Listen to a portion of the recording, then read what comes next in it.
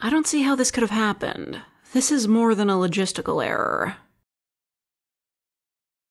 I'm not saying it's impossible. I'm saying something like this would have had to be done with intent. But that's not the case, apparently. There were no souls taken, no recorded summonings, so how the here could this happen? Where's the human? Okay, I'm gonna go have a discussion about this while you go check out the land.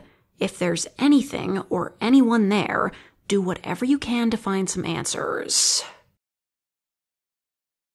I cannot believe this.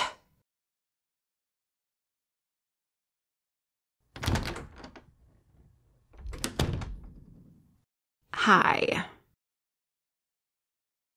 Yes, nice to meet you as well. Now, tell me, are you aware of the situation you're in? Well, at least you know that you're dead. And do you know where you are? Yes, exactly. Hell. I've heard that line before, but in this case, it's true. You don't belong here.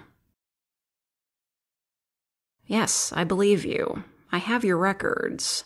No murder or violence of any kind, really. No major thievery, except not paying back money you borrowed, but even that won't get you into hell. No harmful lies or general dickishness. Honestly, you lived a really boring life. Don't take it as an insult. It means that you shouldn't be here.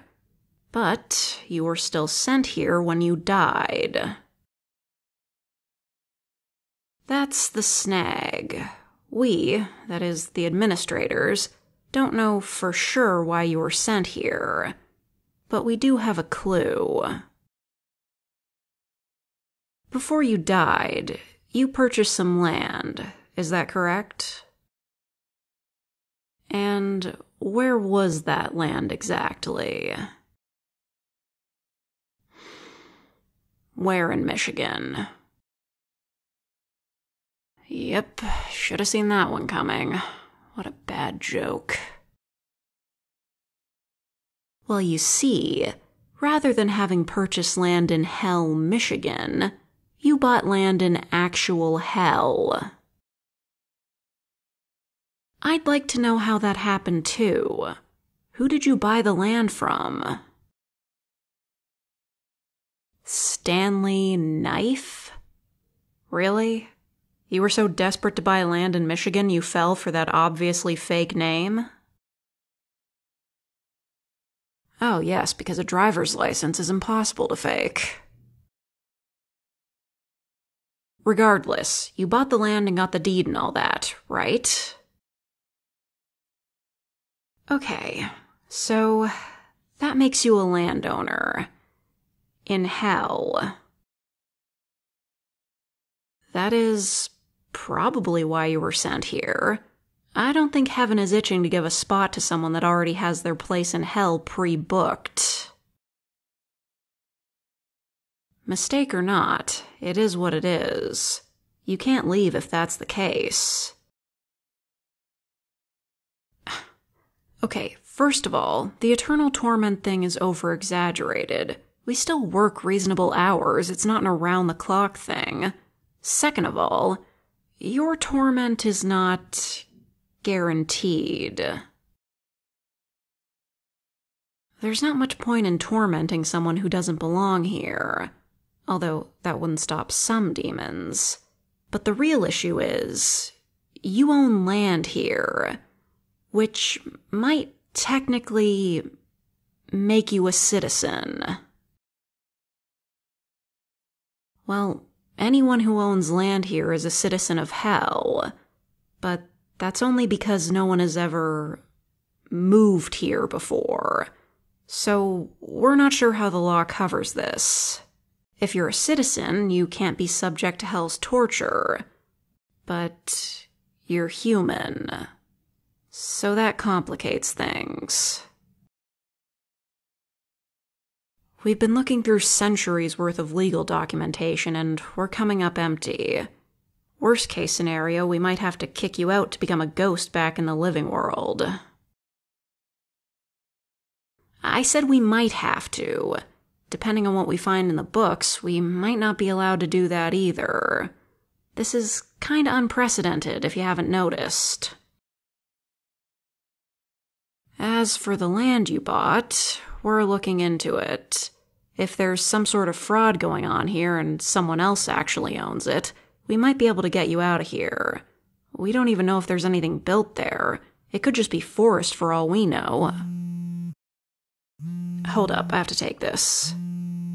Oh, good. Please tell me you found something. You're kidding, there's a house there? Are you serious? It belonged to that guy? This is too far a grift, even for him.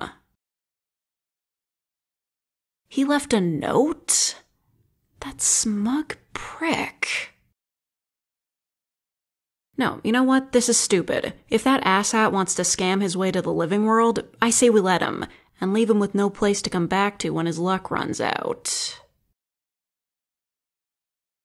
Yeah, that is what I'm saying. Why not? Shake things up a little. The human can't be any worse than he was. Fine, we'll talk it over when you get back, but I'm putting the motion forward. Sure. Bye.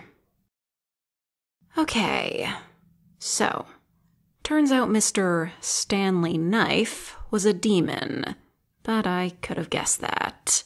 He's kinda well known for pulling stunts like this. Looks like he sold you his property using a certain loophole, and then he used your death to swap spots and get to the living world. Maybe. How'd you die again? Yeah, that was definitely him then. Looks like he scammed you out of Michigan real estate and your life. Calm down, I'm getting to that. Here's what we're gonna do. Or at least my proposal for it. Which better not get turned down, or I swear to... Right. So, I'm thinking... Since you do legally own the land and the house on it, you have an official residence in hell, which, as far as I'm concerned, should be enough to call you a citizen. Oh, I know it'll likely be a bit more complicated than that, but I don't think too many demons would be against it, and the ones for it would be very vocal. Well, with the changing times, there's been a growing trend of, human fans? I don't know what term they like to go by, but a lot of demons are starting to think humans are cool. I think it's mostly because they like the films you guys make. But either way, a few demons would be very excited to have a human actually living here instead of being tormented here. So at the very least, you'd have no trouble making friends. I can see you're hesitant, but there's really no other option. Heaven definitely won't have you, and you don't want to stay where the damned humans are. At least say you want to stay here for my proposal. You can figure out what your plan is after you've got a stable home. And after I've cleared up this legal nightmare. That's what I want to hear. Now, let's go check out your new house, all right?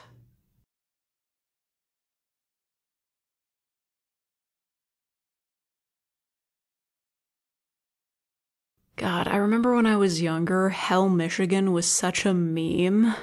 Just endless jokes of, I'm gonna buy land there so I can say I've got my very own spot in hell. God, me and all my friends were so unfunny.